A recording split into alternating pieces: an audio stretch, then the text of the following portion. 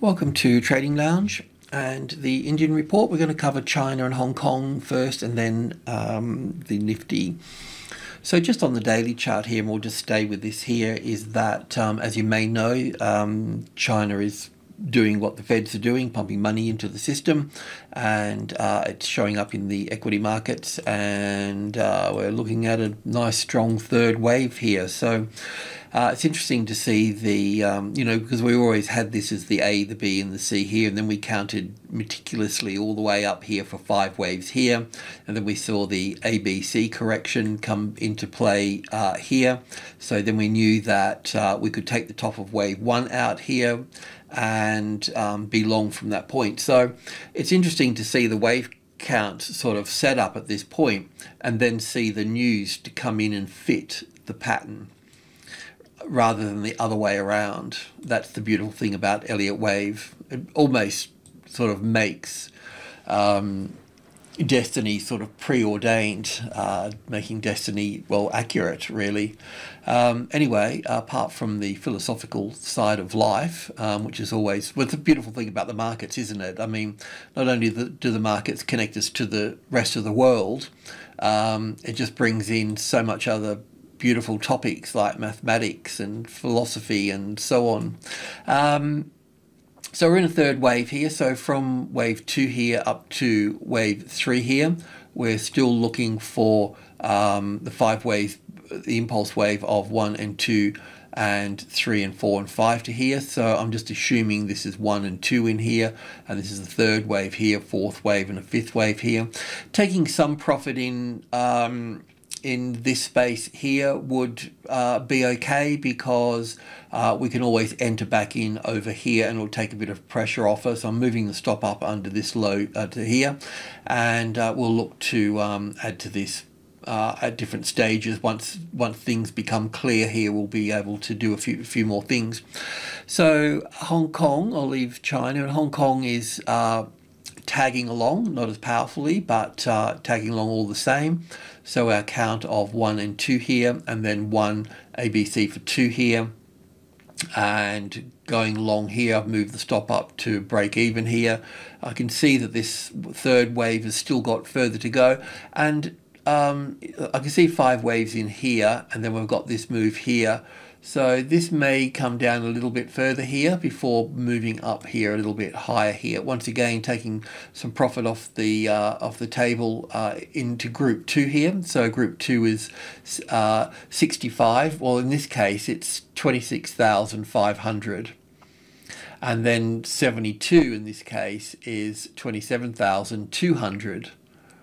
And then the 28 here, the minor trading level. So group 2 here, the midpoint here.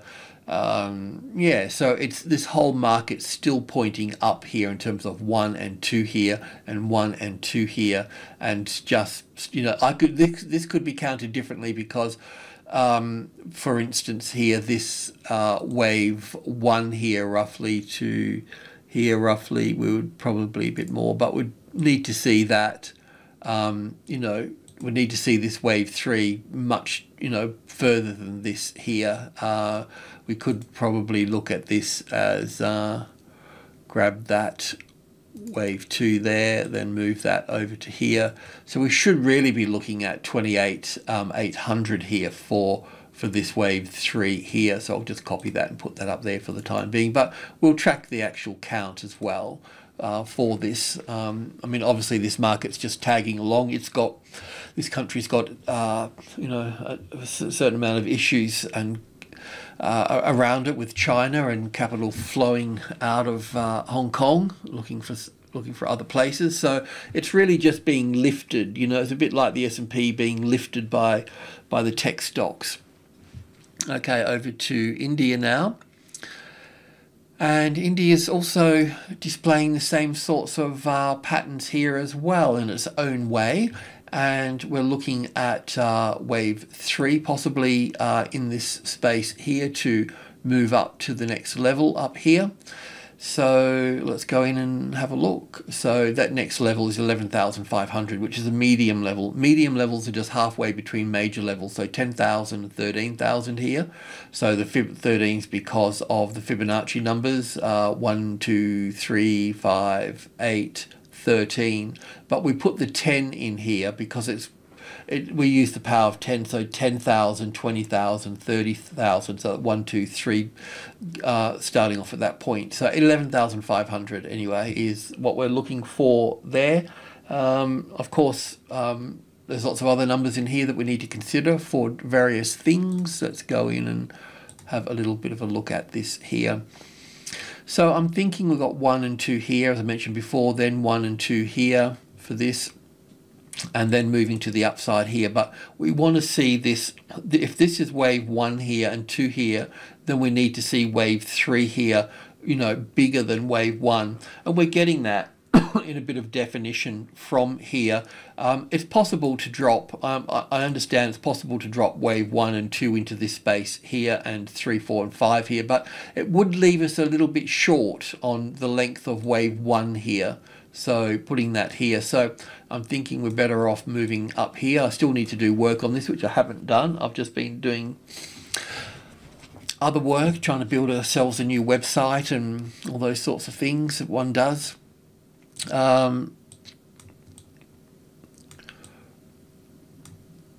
So yeah, I just think this has still got further to go. One of the important things here is that well, we've been through 10,500, so we don't need that. The next level up here is 10,800. So 800 is important, and of course 11,000 is going to be important as well. We just don't ignore numbers like that. So we'll give that some definition there.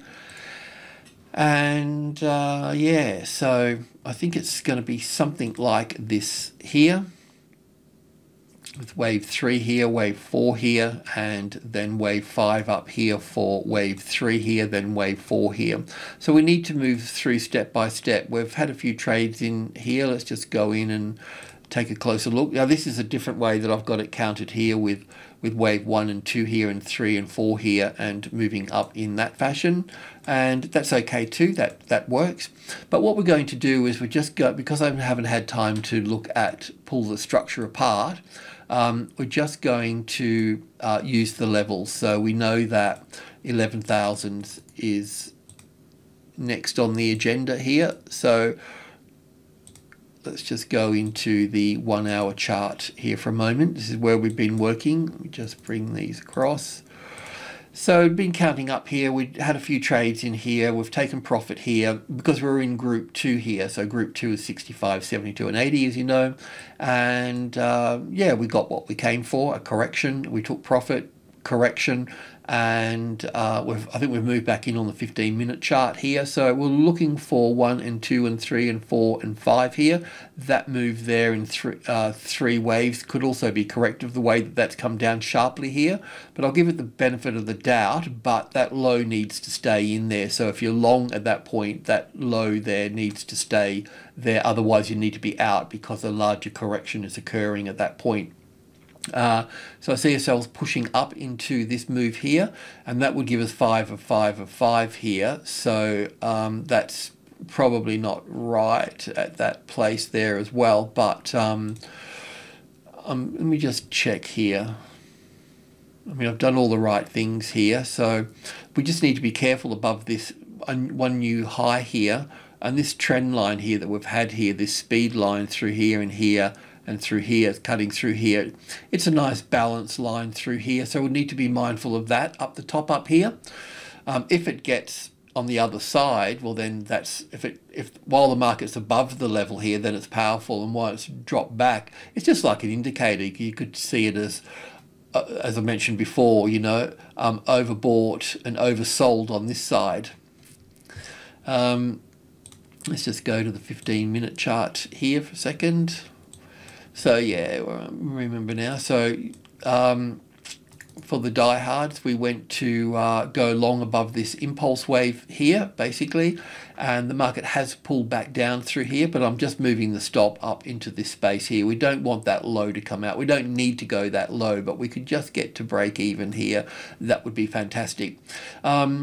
So any move above this high here, you can also look to go long on as well, and just see how far we go. But basically we've got 1 and 2 here, but I'd like to call that wave 3, but it's just pulled down so much, so we may be in a situation we've got wave 1 and 2 here, then 1 and 2 here.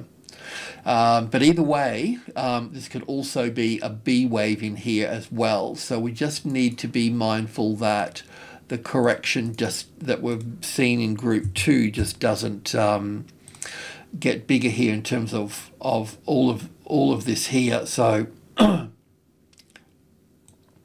I mean, I've got it as an A and a B and a C here, which is nice, but it could get a bit larger here with wave 4 sitting over here, and that would give us wave 1 here, 2 here, 3, 4 and 5.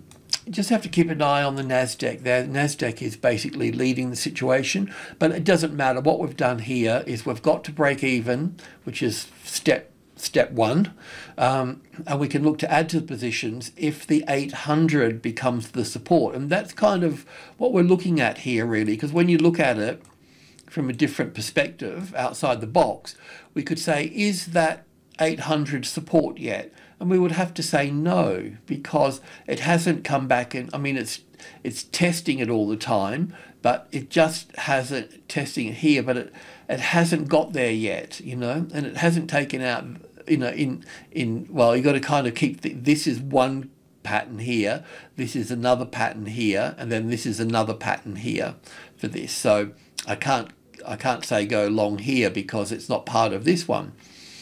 But now we can go, we would normally go this one here, and then we bring it down to the second high, don't we? So we're basically looking for a situation like this here. So the arrival, the reaction, the first high above the level. Basically, we're looking for it to become support, that's all.